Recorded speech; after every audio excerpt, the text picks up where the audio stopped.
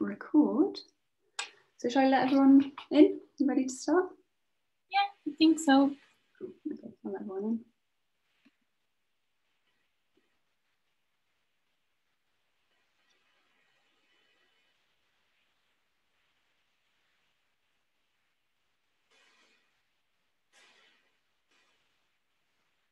Hi everyone. You should be automatically muted as you join. If you could leave your microphones off, that would be great. Just waiting for everyone to come through from the waiting room, and then we'll make a start.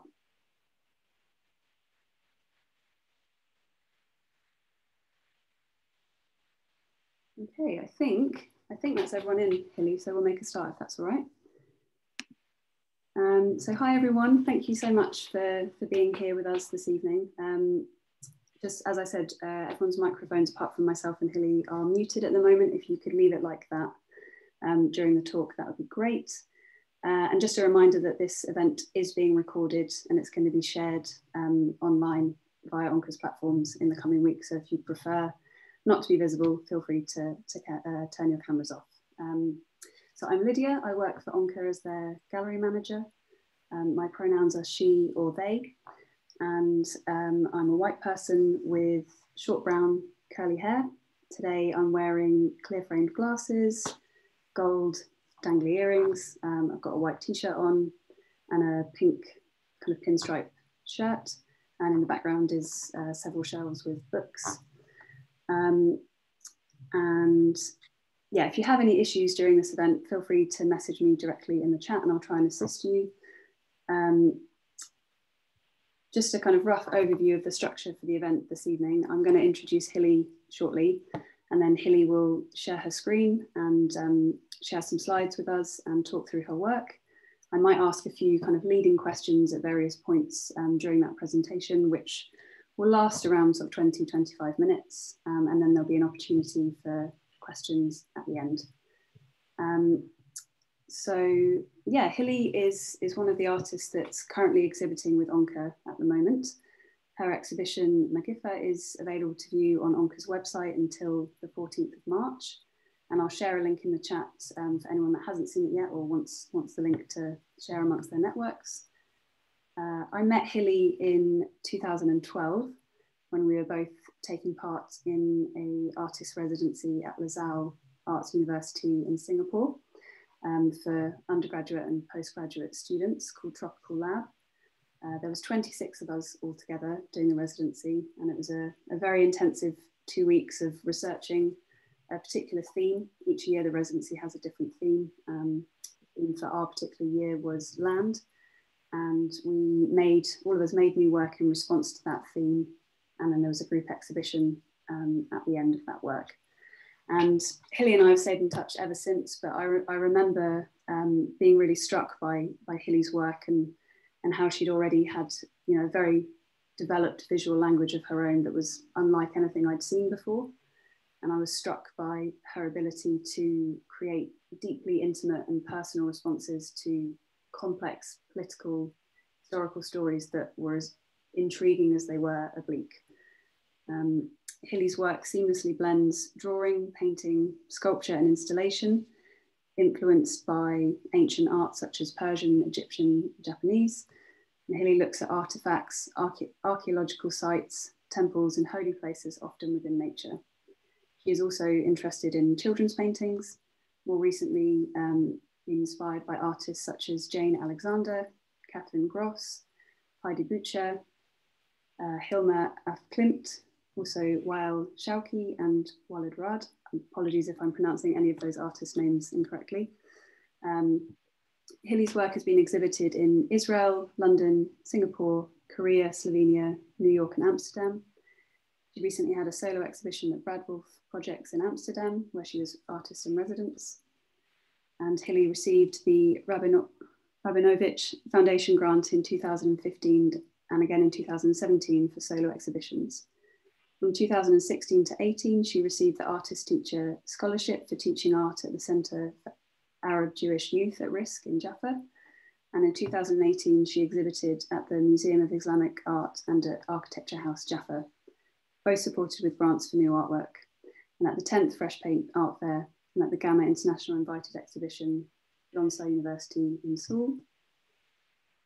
And Hili holds an MFA and a BFA from the Lasalle Academy of Arts and Design in Jerusalem, where she received the Presser Award in 2007. She also studied at Slade School of Fine Arts in London and later in the Literature Department of Tel Aviv University in 2010. Yeah, so thank you so much for being here, Hili, to share a little bit of insight into your work.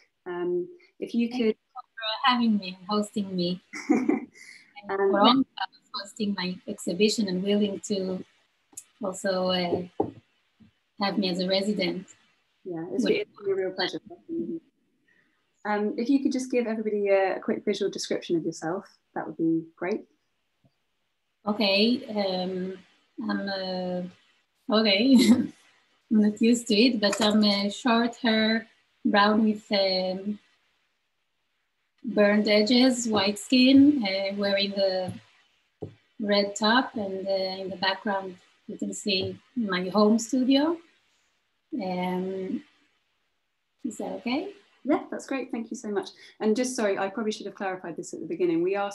Like I gave a visual description of myself, and we ask speakers to do it. Just if there's anybody attending or anyone watching the recording later with low vision or vision impairment, just to make it a bit more accessible in that way. So Hili, I'm going to hand over to you now if you want to share your screen. Yes, I will. I just want to say everyone that connected, that I'm really excited and thank you for coming. And in general, I'm going to talk not necessarily only about the MaGifa exhibition, but a little bit, I'll give a review of my work and of the actually project that I planned to do in ONCA, because it's different. It was supposed to be an artist residency and an installation that was site-specific to Brighton. And at the end, I will get to also MaGifa. Okay, so I'll share my screen and begin. 1 second.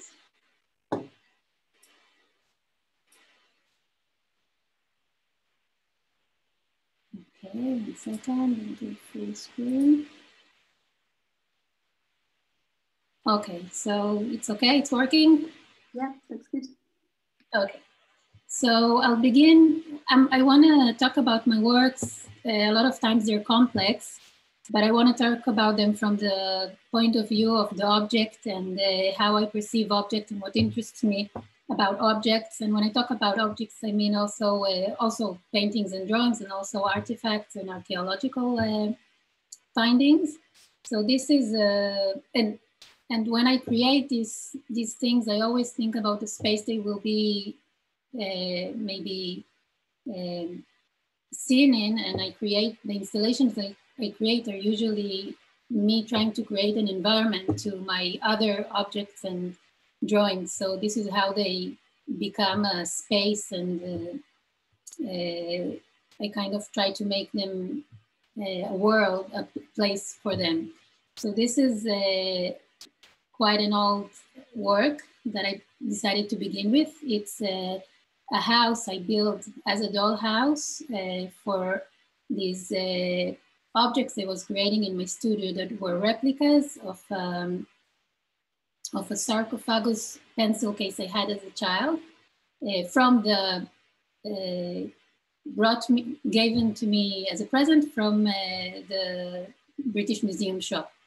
So I was creating these kind of replicas of this merchandise, quite a lot of them, and I built them a house. And then I decided also to create a whole space for them, a place.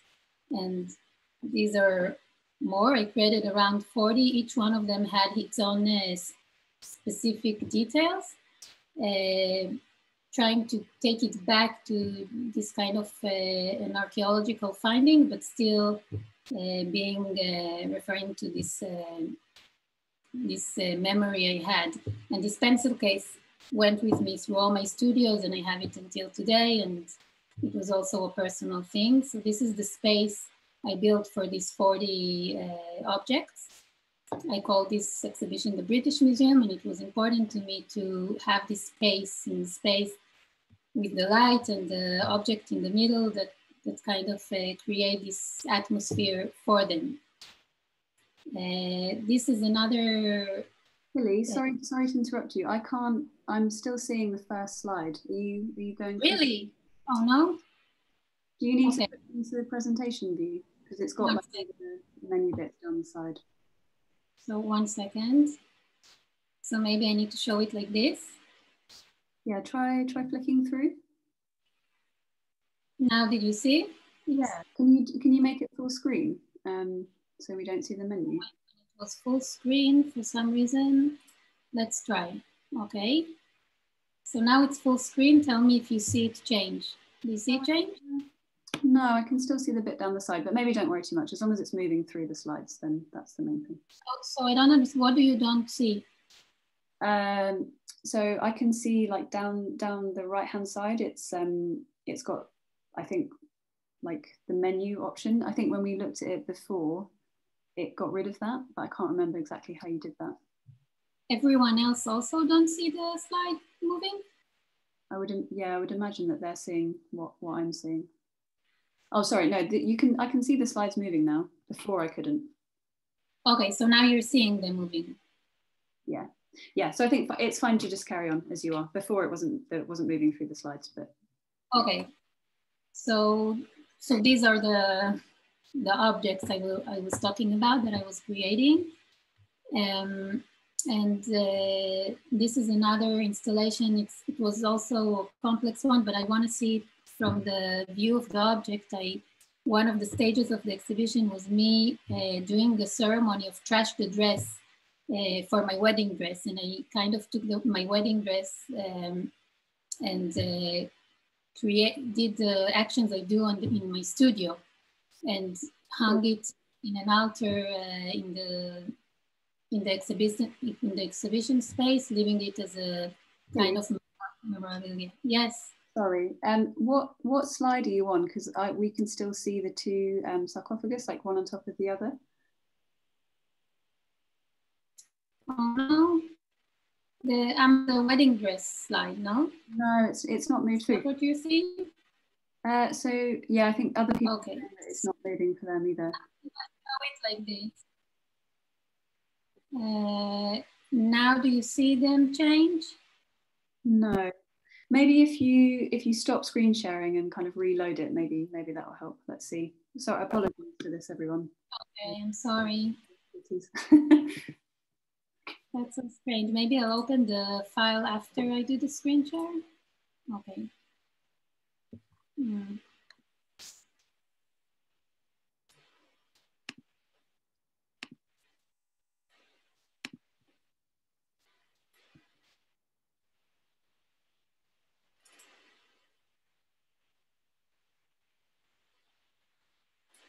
Sorry, I'm closing the file and opening it from the beginning.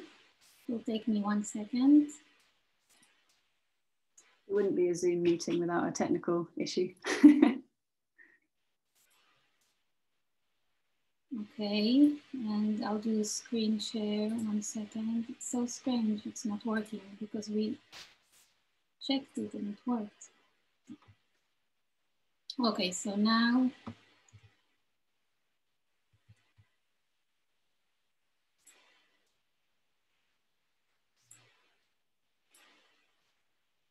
Okay, you see the first Lydia?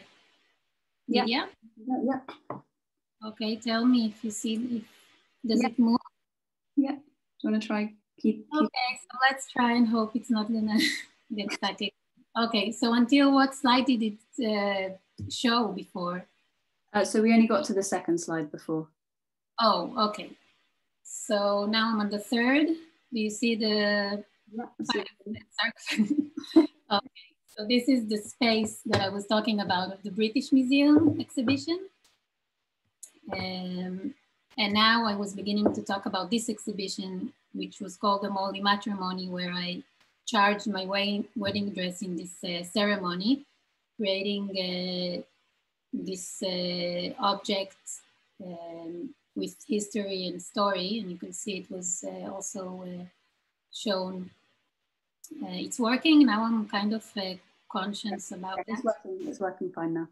Okay, so this was a project I did in Amsterdam, where I invited people to charge small clouds with the hospital experience they had, and tied to the main shrine. It was based on the site-specific place being a hospital in its past, and I kind of wanted to, and it was influenced by toys, and I didn't say that I'm talking about objects, and I wanted to also see it from the point of view of me being influenced by toys and by archaeology and the combination of them, because that's what was interesting for me in Brighton, and I'll get to that. So here people charge with the small cloud, mobile looking things with their hospital story that were a lot of times tough, and it kind of became a whole cloud of collective memory about hospitals, and had all these kind of connotations to it, like sharing the memory or this experience and creating it, made it maybe light together, or all this kind of, it was a very communicative work, and also was thinking about shrine altars and charging the objects. This is another work from there, me exploring the history of the place. This is the shape of the gallery and photos I found of it from the past, being a hospital, so it was also part. And this is another work from there, and I wanted to show you my influences was this is a shrine in Japan, and I mean my visual references. This is also a picture. I just wanted to put it so you can see also where I take my also a lot of images. Okay, so I got to the Sweetwater Canal and the toy donkey that you see here. Lydia, did you want to ask something, or should I continue? Sure. So I can't speak. Okay, now I see that slide. Yeah, thank you.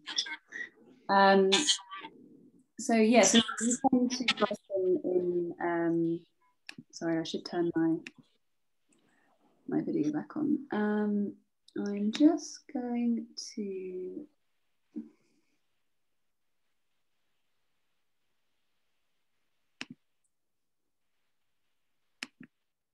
Yeah, sorry about that. Technology.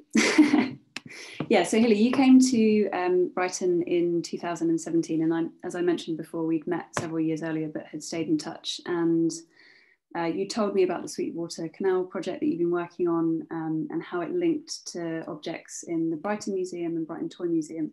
So can you tell us about how that project started, and specifically in relation to those objects of the donkey toy and drawings and coffee cup that we can see on the screen now?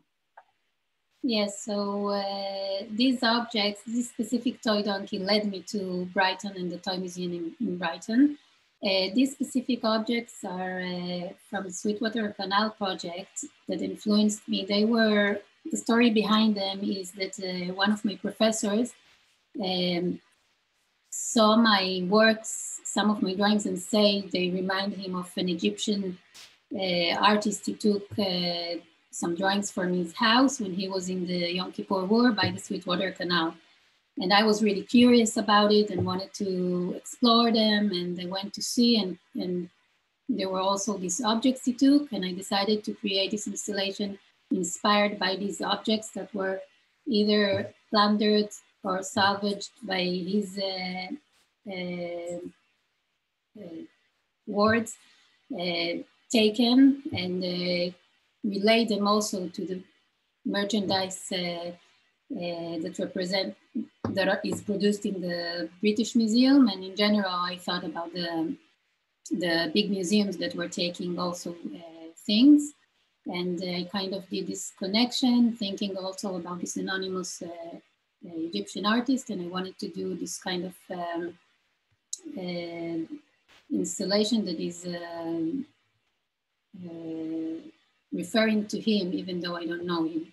So I created him a working space, and the whole space was the whole way that I work with the space is to exhibit these small things, which I call coveted objects for plunder, that are, each of them were, I put this sketch to show you how I think, and this is before the installation, my thoughts about the installation, and this is the installation. So I wanted to see, to show you the way I work.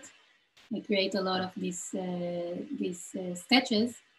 But anyway, the objects themselves that I created were hybrid objects of scenes from the objects he took and from replicas from the British Museum souvenir shop. I won't get too much into this exhibition because it was kind of complex and layered, but it is related to what I was looking for in ONCA, because one of the objects that we're taking was this toy donkey, this small toy donkey, and I was after its origin, searching its origin. You can see here a work I did influenced by this toy donkey, and this is the original one. The toy donkey was, you see the slides go, right, Lydia? Yes, yeah, they're moving perfectly. So the toy donkey, I was interested in it because it was an object, an artifact that arrived to Egypt, but its origin was European. Probably a company called Farnell, an English toy company called Farnell. I was researching to check its origin, and that's how I arrived to the Toy and Model Museum in Brighton. Lydia, you will share this is a link to an essay I wrote as part of a Van seminar, a seminar I did of global history of the Middle East. Yes. This was published in JSLR, the Van Leer Institute. Yeah, so I've just put that. About that. Did you put it in the chat? Yeah, it's in the chat, so people. Okay. Yeah. So if you want to read about that project, you can read more there. So this toy donkey led me to this place, which is the Brighton Toy and Model Museum. And here I get to the reason we are here today, because this was a project I was working on before COVID. And I was meeting Lydia and we were talking about, and I was supposed to do this installation. This is part of the research. So one of my tools I work with when I go and exhibit abroad is researching through Google Street View. So this is a photo from Google Street View, and it's an amazing tool. I love the visuals I get there. And when I did also the installation in Amsterdam, studying before arriving there, I took a lot of images and used them as my reference and inspiration. So this is the Toy and Model Museum in Brighton, which is an amazing place. It's underneath the train station. You can just arrive there and go to it. It's a private place of a person that had a big collection and decided to create this museum. This is from the inside. And what was for me, I was looking for in this collection was the soft toys, to find toys that resemble the toy donkey I was talking about that was in my previous exhibition. So these are more photos from the Toy Museum. And this is the soft toys collections there. This is what was interesting for me. And these are pictures that I took for reference of things that after that influenced me, but also I thought that relate to the toy donkey. So these are more references. I was planning to create also a small installation in the Toy Museum and in ONCA. Another picture, and this is how I was researching, and the origin of the toy donkey was from Europe, and I found it interesting the history of it coming from Europe to Egypt, and then by an Israeli soldier taken from Egypt to Israel, then being exhibited in Jerusalem in my exhibition. And then I was back to the UK looking for its origin. So this is something also that was interesting for me in the global history seminar. I was thinking about how trade and objects transfer and go around the world. So these are more things I saw there that I found super interesting. And this is again from the Google Street View. This is the entrance to the Brighton Pavilion, which is my other stop in Brighton. I was searching there for their Egyptian collection because I was interested in also these objects, archaeological objects, and also in their connection to the toys. I will get to this connection soon. So this is the one of the galleries of the Egyptian collection in Brighton Pavilion, which is a beautiful castle, but their Egyptian collection is really small and not glamorous like in other big museums. Also in the way it's shown and also the objects themselves. There's something really modest about this collection. And I liked it. It felt like not seeing the kings and queens, maybe glamorous objects, but seeing the maybe everyday life. So I was looking and photographing there, and I found this, which was all their objects are objects that are the path for the dead. But I found them relate to toys and have this connection, these objects charged with meaning. And I decided I want to connect these two institutions, the Brighton, the Toy Museum and the Egyptian collection in the Brighton Pavilion, and create a new kind of hybrid space influenced by both of them, but in a contemporary art gallery such as ONCA. So that was my plan. Oh, okay. Is it still transferring? Yeah, I had the amulet slide now. So these are amulets also that I found interesting. I chose like the most, the photos I like the most. I did a lot of research on the guy, the manager of the collection there was really informative and lovely. Another amulet I liked, and another one. This is the main thing that I found interesting there, and it was beginning to be my main interest to the exhibition. These are name tags of mummies, wooden name. They're from wood, from from the Roman period in Egypt. They are tags of mummies that on them they have tags and themselves are tagged. So I found them like it was tagging tags that are tagged, and each tag represents a person that had a life and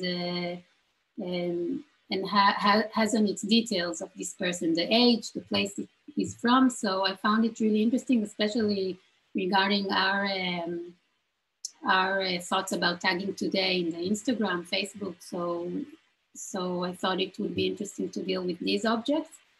And this is a close-up of several of them, and this is something that information about, for example, this label was of Artemidora that was 35 years old when she died, from the Roman period, from Thebes. And that was supposed to be the name of my exhibition, Artemidora. And so then COVID came. Oh no, this is again before COVID came. This is an example of one of the works I was meaning to show there. It's already me taking and connecting between the toy museum to an amulet. The monkey is an object from the toy museum, and the amulet is from the Egyptian collection, and they are in space. And I was meaning to create several of these. And these are space sketches of ONCA. My imagination of how the installation will look like, I was also dealing with the way things are exhibited, showing, and I wanted to play with it and have a new kind of way of showing. I meant to have shelves and to use ONCA's street view like a shop as a vitrine, as a display case. So that's, you can see a little bit of ONCA space. And this is the last work I was doing, which I can share. It's already a GIF. You can see it moving here. And this is the last work I was doing, which was then COVID arrived. And I left this, I'm sorry, I'm doing a mess. What happened is I left what I was doing then and began working on MaGifa because it was really hard to work on something that's you don't know when it's going to be, because I was already working on this exhibition and looking for babysitters in Brighton to come with Aviv, and then everything was canceled. So yes, Lydia, are you there? I am, yeah. Thank you, Hili. Yeah, it's really fascinating to just hear more about your process and how you research and kind of collate material. Thank you for sharing all of that with us. Do you want to share the website page so people can see the GIFs as they're moving, because they're not moving on the slide. I know I'm having a problem with I wanna screen share has stopped. 1 second. I can do it, or do you want to do it? Oh, I know. 1 second. Yeah, if you can put MaGifa and I'll keep talking because I'm having. Yeah, sure. 2 seconds. I will just get the link up.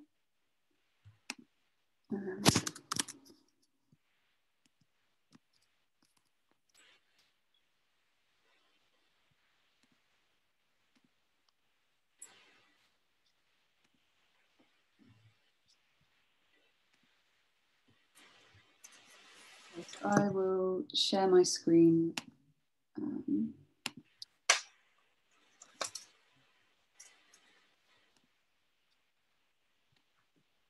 Okay, so yeah, for anyone that hasn't seen it, this is the exhibition on ONCA's website. Hili, do you want to talk through this as I scroll? How do you want to do this?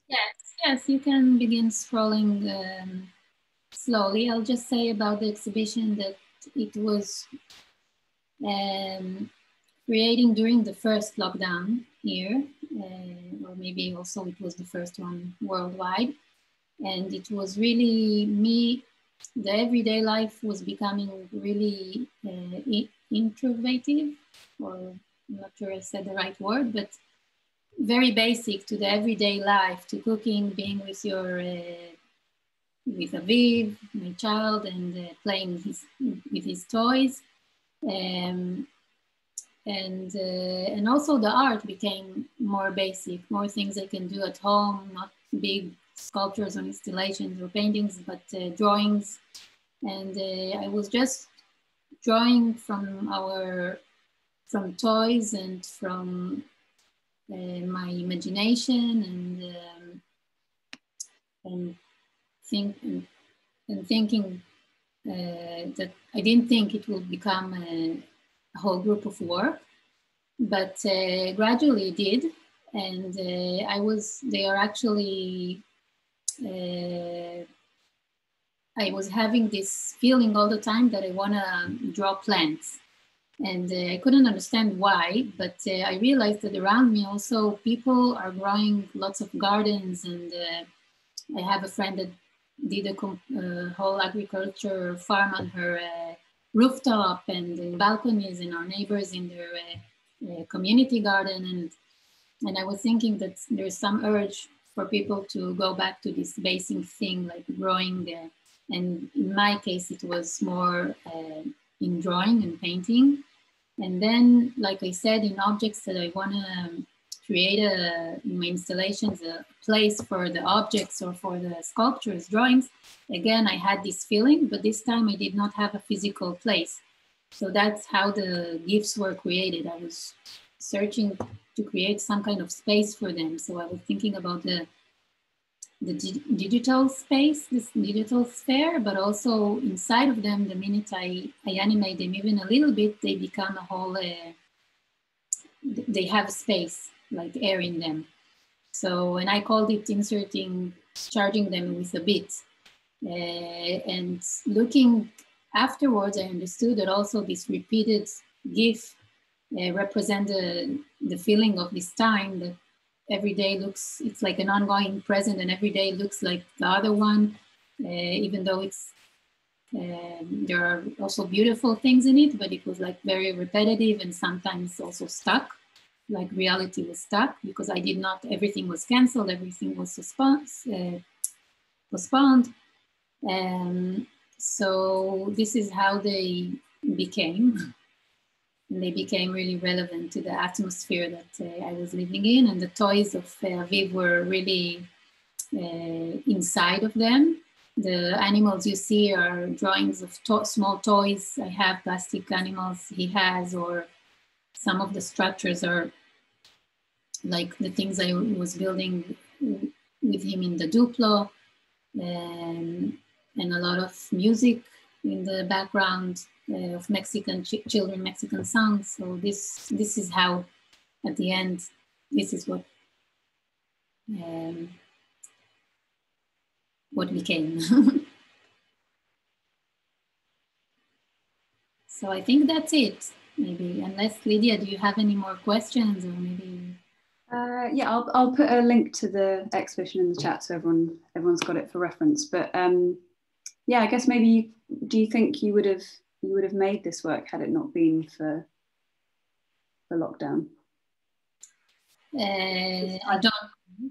I mean, I guess that it did kind of gave me a different path. I mean, it does have all the characteristics of what anyway interests me. I still have there an atmosphere of shrines or of kind of small sculptures in them, but I guess that going back to the basic is also going back to painting and drawing in my house, because I also didn't go to the studio at the beginning. And then making them gifts is completely the I guess zeitgeist, you know, the wind of time, because this is how I thought I could create a place for them. Do you think that you'll continue making internet-based work, or do you see it as a one-off? I think I will, for sure, because I did find it really interesting, and I find it just another tool. Like if I do the physical things, it won't be instead. I really believe in objects, and in they don't have a replacement. The feeling of a true object, also when you create. But I do think that it is another space that can be used, especially at these times.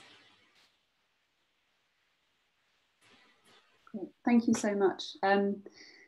Yeah, I'm conscious of the time, so I think it would be a good opportunity to open it up for questions from other people. Pers, can you tell me, sorry, this is a technical question, are you able to unmute yourself to ask a question? Yes, I am. Okay, great.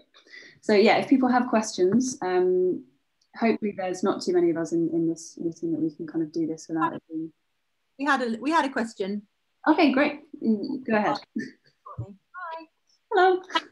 You're just really fascinated by your use of scale, the way that you play with scale, Hili. I'm sorry if you talked about it at length earlier. I didn't catch it. If you did, would you be up for talking a bit more about your use of scale? What do you mean scale? Like how you make tiny things huge and huge things tiny. Again, I didn't hear. How you make small things large and large things small. So the scale would be like the size. Yeah, I understand. It's an interesting question, because it's something I have, like this thing of thinking about, well, for me, thinking about the small objects, the details, but then because I think about the space, it becomes like a whole environment. And I'm trying to think,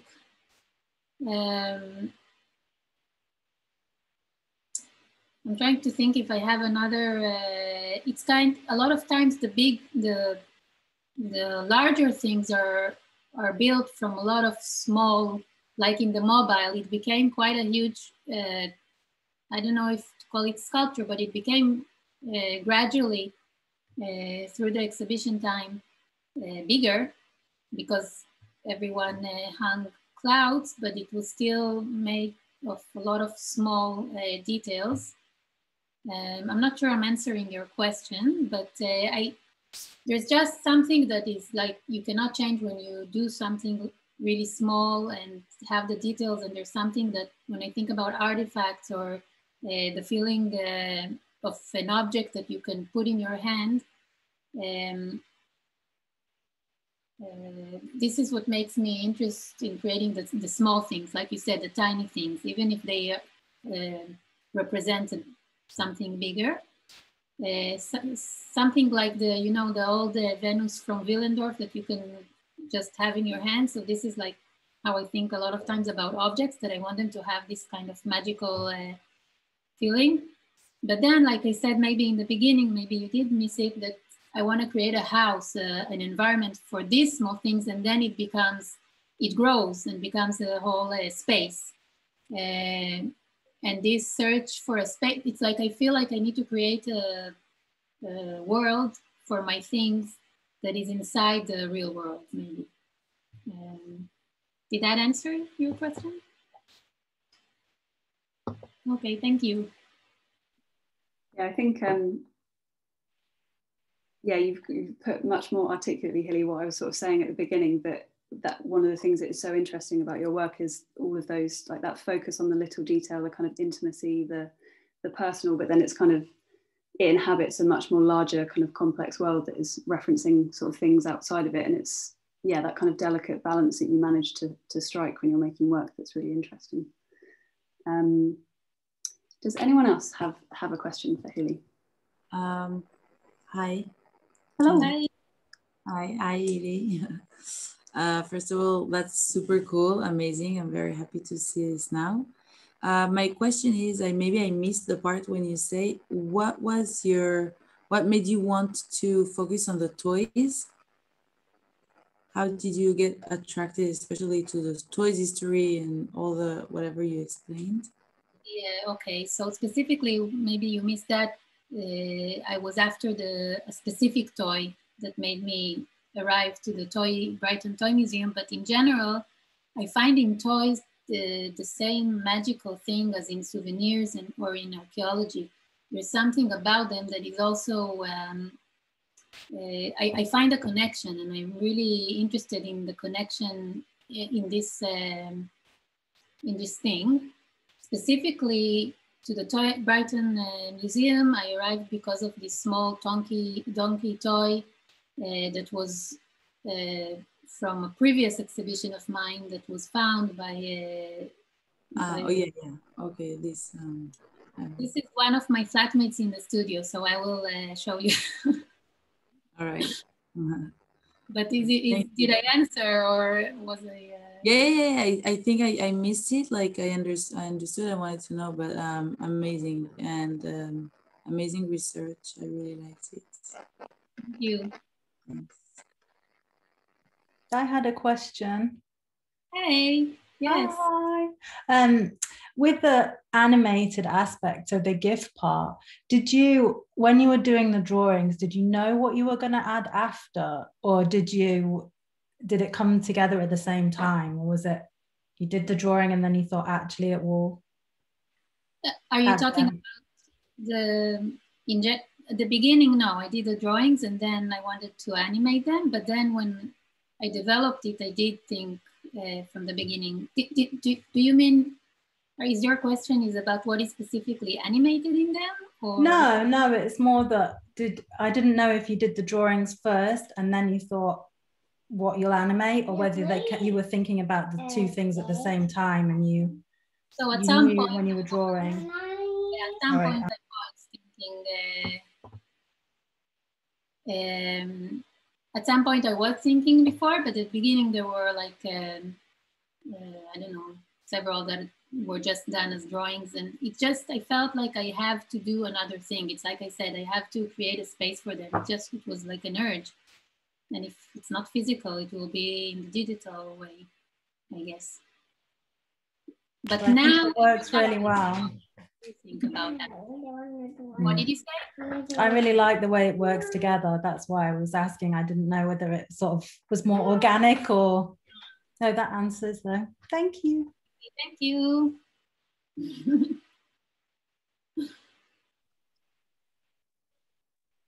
Anyone else have any questions for Hili?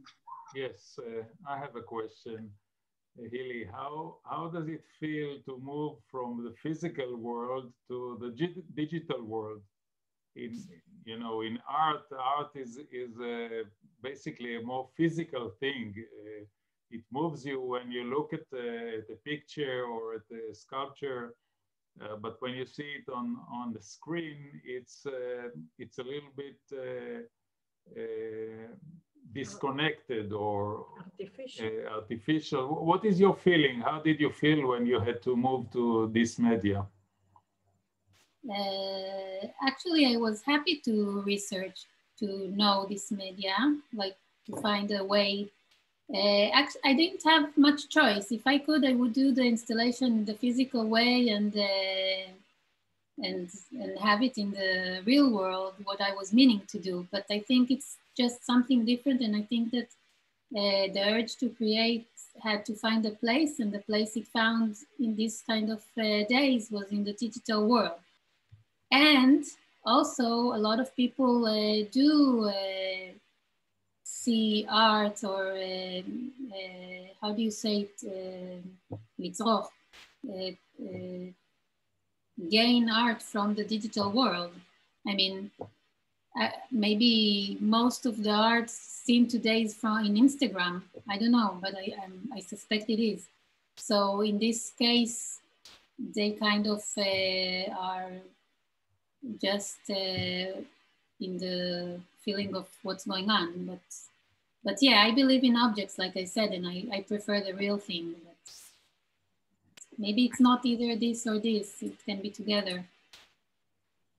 Thank you.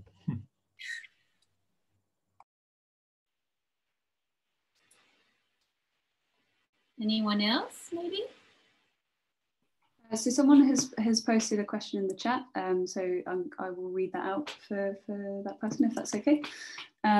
So this is from Angela. It says, first of all, congratulations, your work is wonderful. A curiosity, do you like to collect objects in particular? Does your interest in details reflect that? Yes, I do like to collect objects. But now, currently, because of my son that is 2 years old gives me an excuse to collect toys I always wanted and I never would have got for myself. So now I have this excuse, so I get all these animal toys I was talking about. He doesn't really care about them. It was for me to play with them. But yes, I have this thing. I try not to collect too much, but yes, definitely.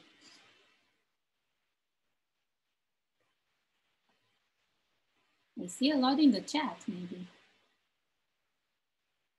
So yeah, Angela just says thank you for your answer.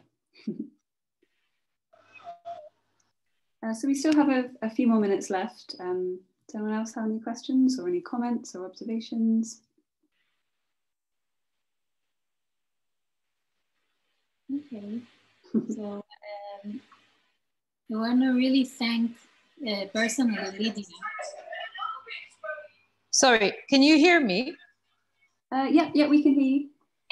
Oh, cool. Sorry, just before you end up, I'm not sure if it's a question. It's more sort of an observation in relation to size and what Hili mentioned in terms of toys and small children and so on. I think like it just refers to the question of scale that was raised before. So I just thought that it's interesting because once you sort of become a parent, there is a sort of the external and the internal and the relation between kind of treating little people and little toys and looking at the big world. I think you sort of empathize with that sort of gaze as well. So it just suddenly made sense to me that the transition between like the dynamic between the big and the small is perhaps sort of related to this interest in toys and sort of perhaps, you know, transitioning into a parent as well. So yeah, that's it. And thank you. Thank you, Anna. Sure. I guess it's true what you said, that it does have. I mean, I always had this thing with small and big, but with small and creating space. But I think it's really nice observation. Great, thank you everyone. Really interesting questions, and yeah, nice to kind of continue the conversation in this way. I've just posted in the chat a couple of other links. One just to a very short interview with Hili that's on our website that just gives you a little bit more insight into Hili's influences and like full bio and things like that. And also we're doing another event as part of to accompany Hili's exhibition on the 6th of March that I'd really encourage everyone to come along to. Myself and Hili and two other artists, Andrea Knezovic and Shirel Horowitz. Again, apologies for mispronouncing names. We're going to be talking about kind of adapting our practices to some of the challenges that COVID presents more broadly, and specifically kind of sharing projects that we've worked on in the last year. So yeah, I've put a link to that event, so please do come along and share amongst your networks. It should be really interesting conversation as well. And yeah, so we're gonna share the recording from this event online in the coming weeks. So yeah, please do share. And yeah, Hili, thank you so much. It's been really, really great working. I mean, we've been kind of working with each other for quite a while now, trying to make this happen. And it's great that we've finally been able to kind of put something out on ONCA's website. So thank you, and thank you so much for sharing your practice with us this evening. Thank you for having me, and thank you for everyone that came and found interest. And yeah, and I was thanking you, Lydia, for having just really every time I have an idea, you were so open, and really amazing working with you. So thank you. That's very kind. Yeah, thank you so much everyone for coming, and yeah, giving up part of your evening to be here. And yeah, enjoy the rest of your evening, and hopefully we'll see you soon. Good night. Thank you, everyone. Thank you. Bye-bye. Thank you, Hili. Thank you. Nice to see you.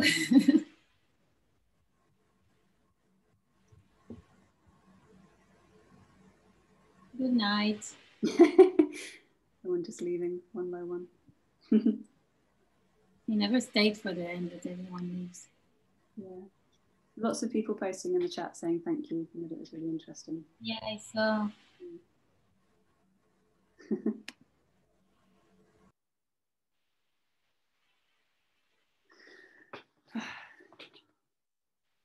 I'm going to stop the recording now. Oh, no, so it's only